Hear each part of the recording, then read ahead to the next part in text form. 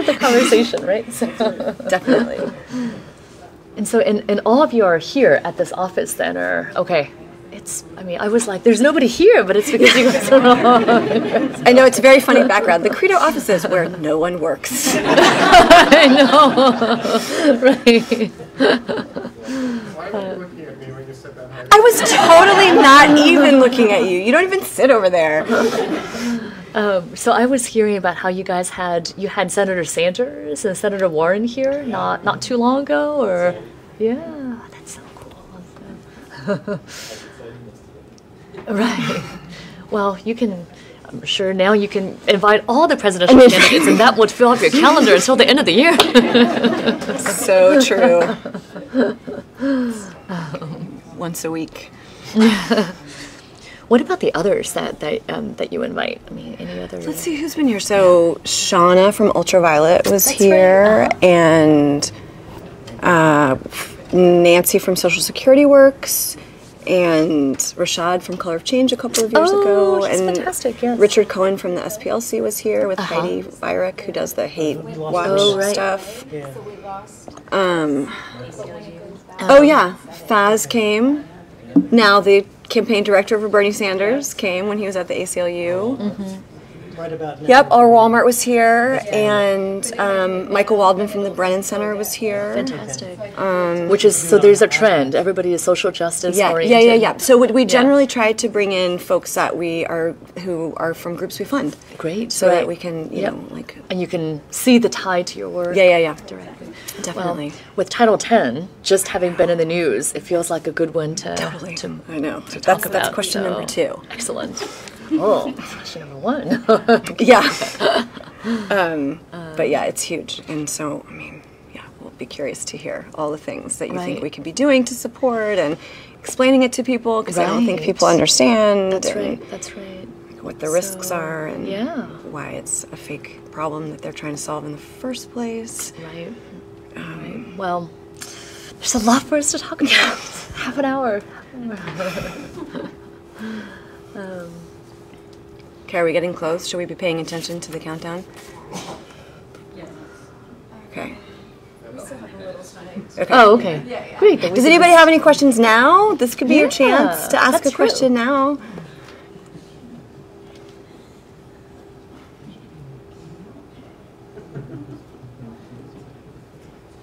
Were you hearing that? 'Cause to me it was very- Okay, fine. Well, let me ask you. What brought you here? Oh my gosh. Since nobody asked me a question, I'm going to You ask. hear it me. Very good. Oh my gosh, the most crooked path. But so I was a teacher for a long time, a middle school teacher, and I was my husband started Color of Change. Really? Oh wow. 2004, Any 2005. Brad? And so I was like doing lots of Color of Change If you're things talking to us, you're very low. because it was in our house and like 3 people for a long time, as happens. And so through that, got to know Becky. Okay, I who just want was, to make sure that wasn't the real you. Oh, he's not talking to us. She was the political director at that time, and was looking. We had our first one was like 2, and I was thinking I would go back to work. I'm not sure if I wanted to go back to teaching full time. She was like, "Oh, come work with me." And so like I did part time to full time to campaigning, and here I am. So not the usual path to this work, but Right. it's fun. Okay. And I still get to do some Color of Change stuff. I'm on the board, which is really nice. 'Cause they're that's so doing fantastic. such good work, and Yes. you guys are in partnership with them. Yeah, frequently through progressive partners, through our political work, through just general advocacy work, given that that's what ties to the lives of our patients. So,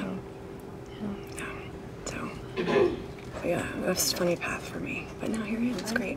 That's awesome. So, and you've got such a beautiful. I love the space. Yeah, so. it's really nice. It's funny to be in the Federal Reserve Bank, you know, to go through I know, airport security right? every day. I and stuff, know, but it's a right? really good space. We love everything about the space but our carpet. The A minute carpet. out. We're a minute out. Oh, so I shouldn't be ruminating about the carpet on air. Look, I'm sorry, I can't actually answer any questions. The carpet is really distracting.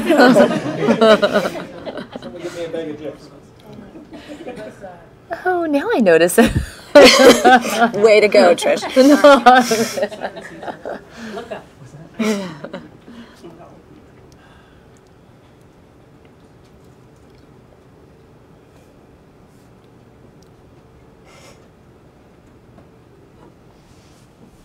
We're okay. Yeah, just for a second. This is the most fancy live that we've Could you move that black jacket that's on there? Oh. Whoever's I hope jacket that it I is. didn't No. violate your job classification thing here. Yes. Yes.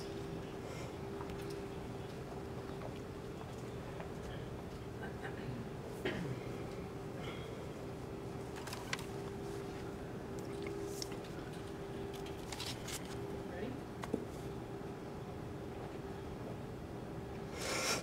1 minute. This is the awkward part. I know, Sit. right? Oh, look, I don't know if we should talk. I know, right? Like, are we on something? Do we need to be focused? Oh no, now we are looking at it again.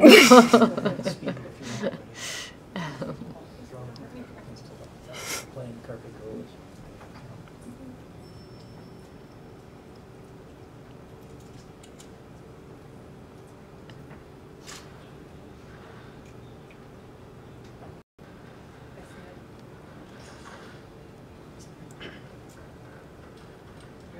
Good.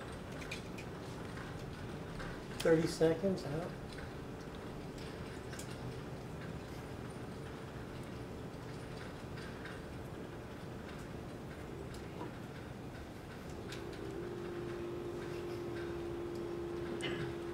Twenty seconds.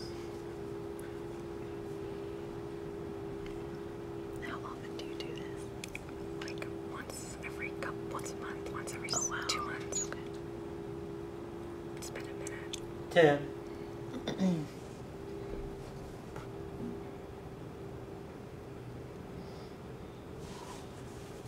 4. Hi, everyone. Thanks for joining me today. I'm Heidi Hess. I'm one of the co-directors of CREDO Action, and I am so excited to be here today with Dr. Leana Wen, who's the president of the Planned Parenthood Federation of America and the Planned Parenthood Action Fund. Dr. Wen came to Planned Parenthood recently after almost 4 years as the health commissioner of the city of Baltimore, and she's the first doctor to lead Planned Parenthood in nearly 50 years. Dr. Wen is new to Planned Parenthood, but CREDO and Planned Parenthood go way back. Thanks to CREDO Mobile, CREDO Energy, and in the way back, Working Assets long distance customers, we've given almost $3.5 million to Planned Parenthood and its affiliates over the last 30 years. And we go back on the action side too. CREDO members have stood up to defend Planned Parenthood against right-wing attacks, and we've worked side by side with Planned Parenthood to fight for reproductive freedom nationally and in the states.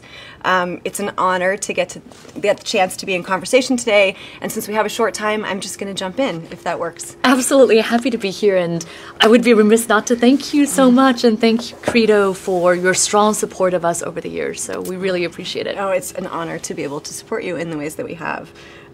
So my first question's a little bit long, because when we were preparing for your visit, someone on your team reminded us that you come from a medical and not an activist background.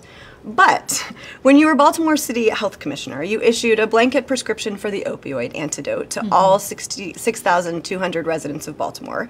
You led campaigns treating gun violence as a contagious disease and racism as a public health issue. You sued the Trump administration for cutting teen pregnancy funds. And we won.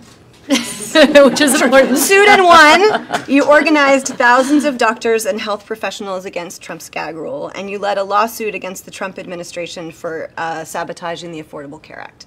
So that feels a lot like activism to me. So can you talk about why it was important from your position as a doctor to fight for those things? Well, it's being a doctor that I know how important it is to advocate for our patients as part of providing healthcare. That in so many ways, healthcare is advocacy. The work that we do in healthcare in serving those who otherwise would not have access to care is advocacy. Yep. I'm an emergency physician, and I remember, I went into medicine, I think, for all the reasons that people go into medicine, because I want to help people in their time of greatest need. But then I saw so many patients in the ER who were ill not because of the illness that they had, Yep. but because of something else that led them there. And so I remember treating this one woman who came in with a stroke, and she was paralyzed on one side of her body and couldn't speak. But I then found out that the reason she had a stroke was that she was cutting her blood pressure pills in halves and then quarters. She didn't have insulin. She couldn't pay for her insulin. And she went without access to healthcare. She couldn't get health insurance. That's why she was in her 40s and had a stroke and would no longer be able to work or care for her family. And yes, my job as the doctor is to treat her illness at the time that she came in. But there's also my obligation to fight for those policies that made her sick in the first place. Yep. I mean, I had another patient who was a young woman who waited for more than a year before having a lump in her breast examined. And again, it was because she didn't have health insurance. And by the time she came in, she had metastatic cancer and she died not long after I saw her. So my job is to advocate for her and to help her, but it's also to advocate for other patients and to fight for a better system of care that's keeping people sick. I know from being a doctor that keeping people unhealthy is a tool of oppression, and that stigmatizing women's healthcare and reproductive healthcare is a tool of misogyny. And that's why at the same time that we fight to provide access to care, we also have to be fighting against every bad policy that's keeping us unhealthy in the first place. Yep. That's so important, and makes sense why you made a decision to change jobs and come be at Planned Parenthood, right? Because you guys are providing the kind of health care, right, and access to health care that people won't have access to when they don't have insurance, and you're fighting the bad policies in such systemic ways, which leads me to my next question, which is, what are the attacks that you're feeling most concerned about now, and what are things that we can do to support the fight? And we were talking about Title X just before we started on the live stream. I assume that's a great place to start, but there may be other things that you want to talk about too. I appreciate that. I mean, where do we start sometimes, right? When right? I look at my Twitter feed or Facebook or whatever, and there are ongoing countless attacks, and not just by anyone, but by the president of our country, who is spewing lies and misinformation. I mean, there's no other way of saying than just pure lies in a deliberate misinformation campaign to confuse people and to distract from the major issues. I mean, I want to talk about, I'm glad that you raised the issue of Title X, because I want for us to join in the fight against the Title X gag rule. This is topical. This happened 4 days ago, that the Trump-Pence administration issued their final rule for Title X, which is our nation's program for affordable birth control and reproductive health care. This is a program established nearly 50 years ago to provide health care. I mean, we're talking about breast and cervical cancer screenings, STI tests, HIV screenings. We're talking about primary care, preventive care. This is established for people who live in rural areas, people with low income, and many individuals who otherwise would have no other access to health care.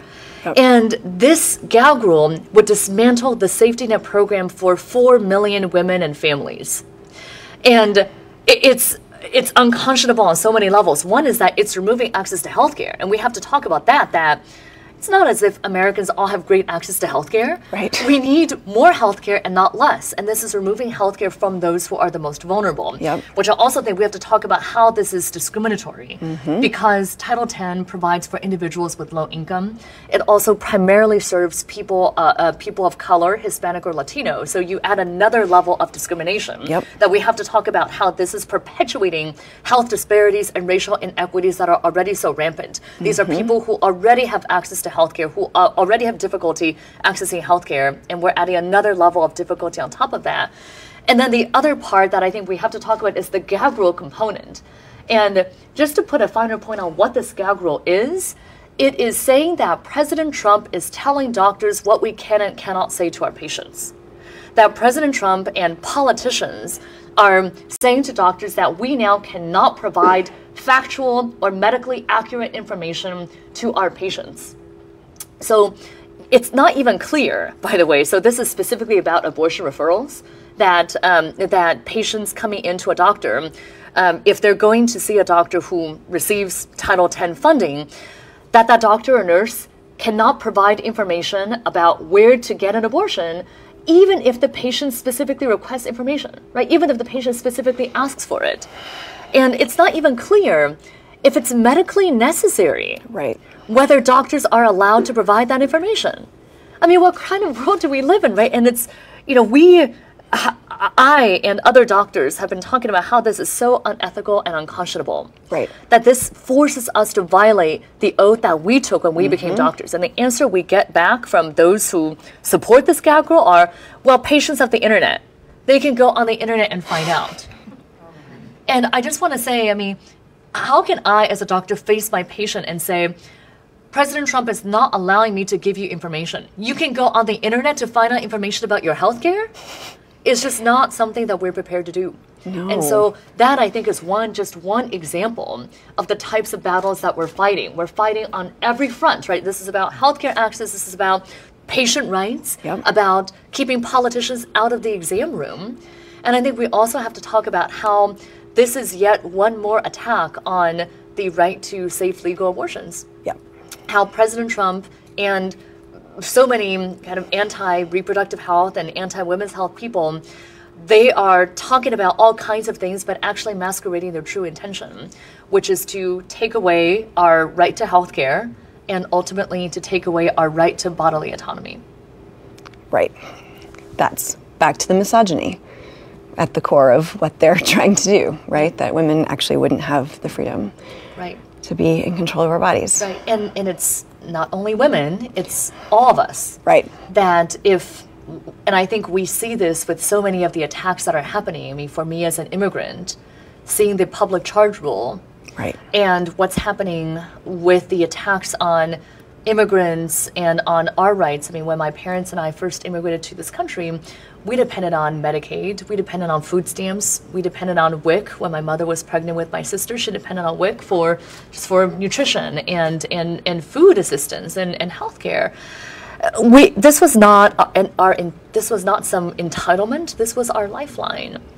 And we also see the attacks against LGBTQ people. We see attacks against people with low income. We see attacks against all of us. And I think we need to see that an attack on one group of people is an attack on all of us. That if any of us don't have bodily autonomy, if any of us are being attacked because of our identities, then it's attacking the health and rights for all of us as a country. Yep. You're giving me such good transitions to my next questions, because in February, Planned Parenthood joined dozens of progressive groups in calling on Ralph Northam to resign after it was revealed that his medical school yearbook entry contained a photo of someone in blackface and someone in a Klan robe, which, holding the Virginia governor accountable for racism doesn't necessarily seem like it's in the lane of Planned Parenthood, yet it felt like clearly something important for you to do. And I'm curious, why that was a decision that you made and why that was a fight that you guys chose to jump in on. Reproductive health care doesn't function in a vacuum, just like healthcare doesn't function in a vacuum. I mean, this is something that I know so well as a physician and also as a public health leader, that for so many of the patients who come to us, well, right now, the reason they're coming to us is for birth control and for IUD. But they may also be telling us that they have issues accessing food. They may have issues with transportation. They may be issues with affordable childcare. And we know in medicine, too, that there is profound racism and profound healthcare disparities that are based on race, that are based on gender, that are based on geography, and so many other factors that tie together. And we would not be doing our job as a healthcare organization if we did not pay attention to all these other issues. And so specifically with Ralph Northam, he is not just Governor Northam, he is Dr. Northam. And I thought a lot when the pictures of him came out, not that long ago, right? We're talking about the mid-'80s here. Right.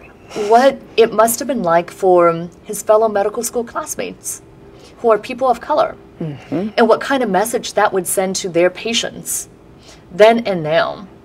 And no wonder we have such huge, profound racial disparities that we talk now, I'm glad this is in the news now, a lot about maternal mortality. And how the U.S. is the only industrialized country where the rate of maternal mortality is increasing. I mean, that's crazy, right? That rate of women dying in childbirth is higher now than it was in 1990.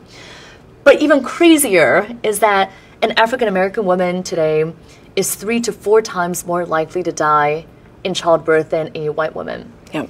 And even when you take into account socioeconomic status and education level and geography, there still is that profound gap, and it's because of systemic racism Yep. and profound disparities. And we have to call out that racism is a public health issue, and that we as Planned Parenthood will just keep the show on the road. That is you know, And that we have to take into account all these other factors that impact people's health Yep. in a profound and in a daily way. Yep.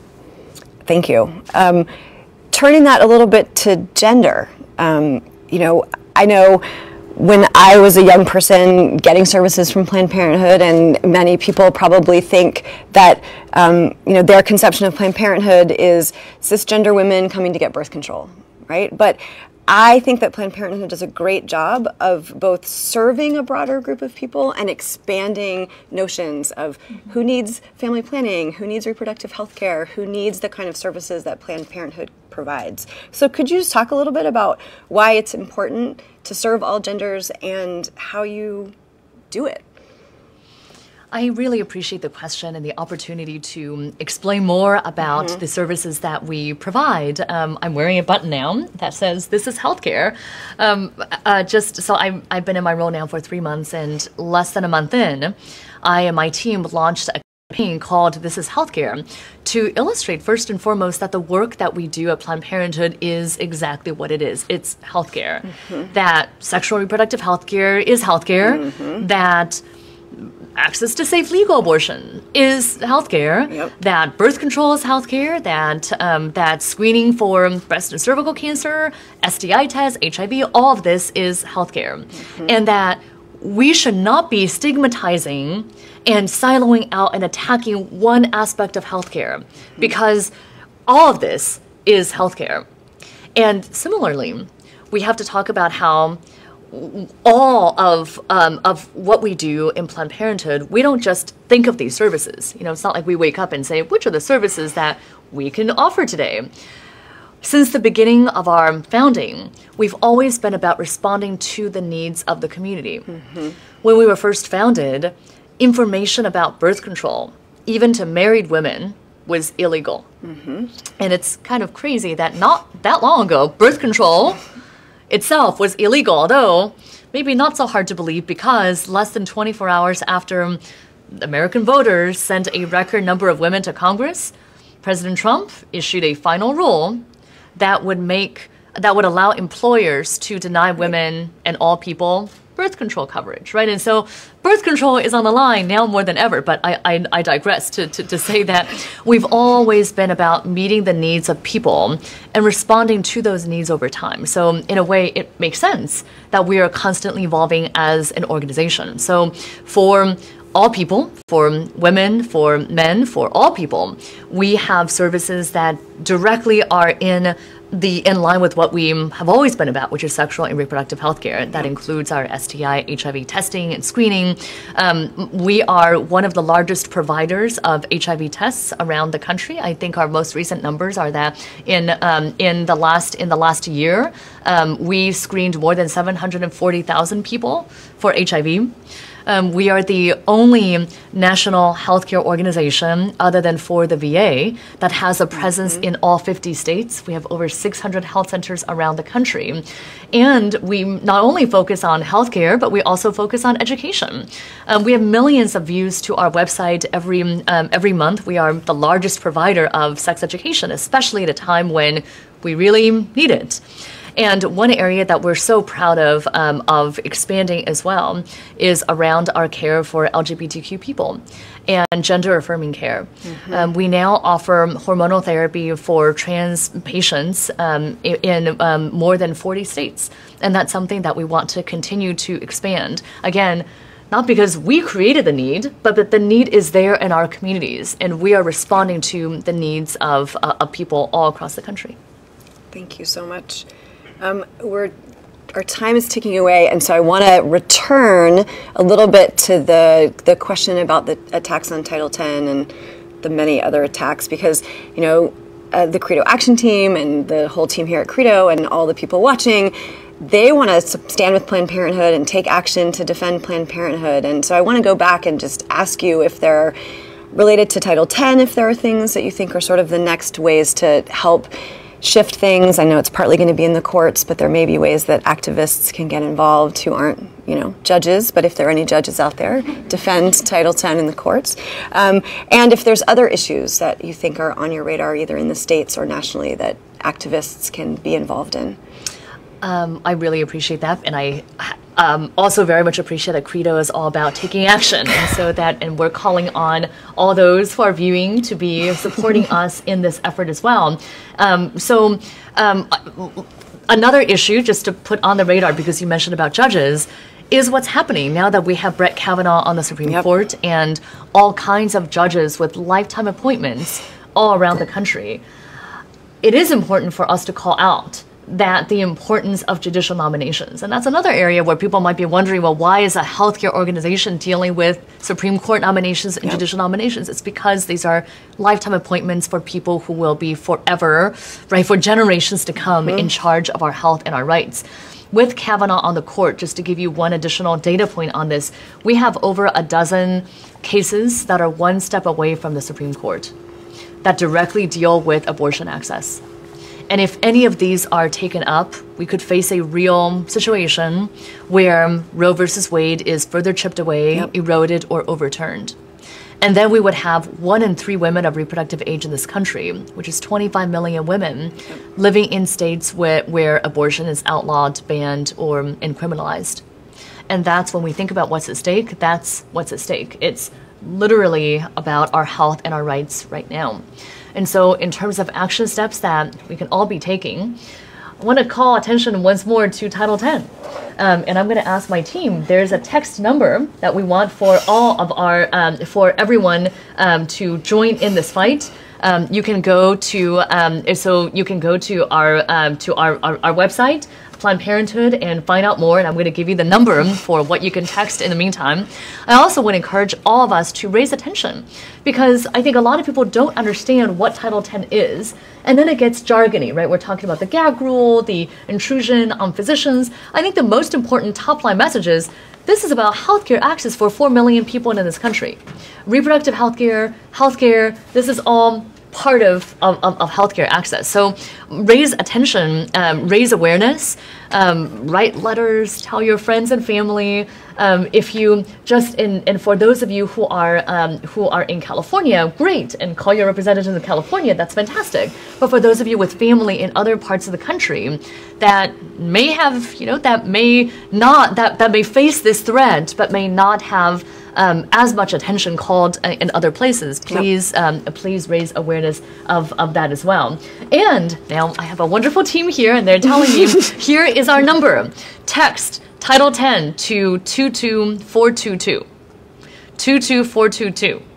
And that is another way to get involved. I really believe that this is the fight of our time. And and that if we are not the ones to step up, then who else is going to? Yep.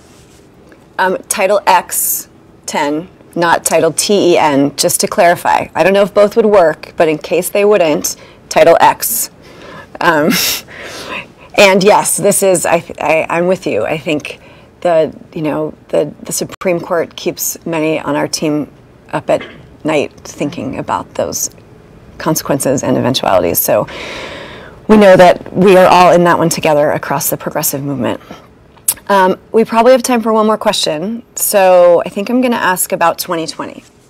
So if you were articulating Planned Parenthood's dream platform for the person who becomes the Democratic nominee, one of the 150 of them, whoever becomes the nominee, what would it include, and what would be non-negotiable? Actually, it's simple. It's that reproductive health care is health care. Women's health care is health care. And health care is a human right. That health care is something that must be guaranteed to all as a fundamental right and not as a privilege available to some. Mm-hmm. That abortion must be understood as the full spectrum of reproductive health care, and reproductive health care should be understood no differently from any other aspect of healthcare as just what it is, which is healthcare. And therefore, if you start from a rights-based approach, then everything else follows from that. Yep. Then reimbursement from insurance companies, then reimbursement from Medicaid, everything else should just be equal. And that is, at the end of the day, what it's about. Understanding that all aspects of healthcare should be a guaranteed human right, and anything that feeds into healthcare, that enables healthcare, which would include things like education, transportation, the economy, everything else feeds into that. But valuing the importance, the primacy of healthcare, and reproductive health care as part of that is what I hope every presidential candidate now and beyond will value, because those are our core values too. That is a platform that, you know, we should hope that they all can get behind. And I think we're probably not too far off, though, you know, we did have a Democratic president for 8 years who kept the Hyde Amendment in his budgets, right? So I wonder if there's particular pieces that you would pull out that you would expect people to be sort of on the record for in some way, or do you feel like it is sort of that top line and then there's the trust that they're gonna kind of deliver across the board? I mean, these are the conversations that we are having internally and with our progressive partners also. I mean, it's this fight that we have now is the fight of our time, and we need to look no further than President Trump's tweets for us to see what we are up against. And it's lies, it's misinformation, it's deception, it's you know, it's also such hateful language that I want for whoever is our next leader, actually for all of our elected leaders and for all of us, because this is not just about those in power. We should be also reclaiming the power ourselves as well.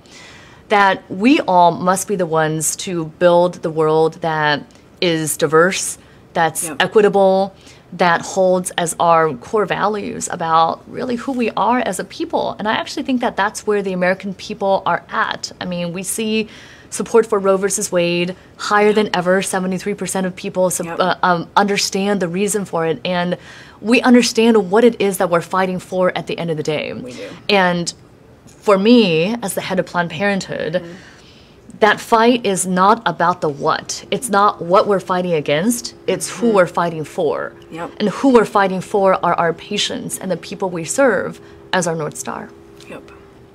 Thank you. I actually just got the nod that we may have time for one more question. And since we just talked about the people that we do the work for, so one of the questions I had on my list that I didn't think we would get to is that we're both moms. And so, you know, I think part of why we're both in this work is not just for the people that we're serving who are grown-ups that can tell us the things that they need, but the people that are, you know, that are our kids and our families that maybe are, you know, we're anticipating what they need more. So if you could wave a magic wand and make something that you're fighting for now disappear before your and our kids have to fight for it too, what do you think that would be? Oh, where do we start? So I have, as we were talking about earlier, I have a 1.5-year-old. His name is Eli, who just turned 1.5, and I think about all the time the world that I want to build for him. And the generations and what we're doing for generations to come, and the legacy that we want to leave for generations. And really, it is this world where people need to have control over our own bodies and our own futures. And I would love to stop debating these topics. I mean, the Hyde Amendment, as an example, is something that comes up all the time and is so discriminatory, right? We're discriminating against reproductive health care. We are specifically discriminating against people of color, people with low income. Why are we still having this conversation? I want for the world that my son to grow up in. I would love for him in years to come to look back and see this conversation that we're having now as something that's just like, oh, I can't believe that you guys had those thoughts then. I would love for him to say, I can't believe, you know, the world that we lived in then. What is this thing? What were your conversations then? But I think about the fights that we have ahead. And I'll end with this, that I really believe that we have to fight with everything we have, because if not us, then who? That the cavalry isn't coming. That that we are the ones that we've been waiting for. Yep. And if we don't step up, then our children are going to be wondering, why didn't you step up then? And I don't want to look at my son in 5 years and 10, maybe 5 years, he might be too early for him to ask me, why didn't you step up then? But, in 10 years' time or 15 years' time, I don't want to look at him, I don't want to look at him and answer with anything other than, I did everything that I could, everyone that I knew did everything that we could, because we saw that our rights and your rights and our children's rights and everybody else's rights are all on the line. Yep. And that it's the fight against sexism, racism, bigotry, misogyny, homophobia, all these horrible things that's happening in our country, but that we did everything we can because we are the cavalry. I think we are the cavalry is pretty much the perfect way to end. Thank you so much for joining us. Thanks to everyone who joined us online. We really appreciate that you made the time to be here with us today. Thank you very much. Thanks.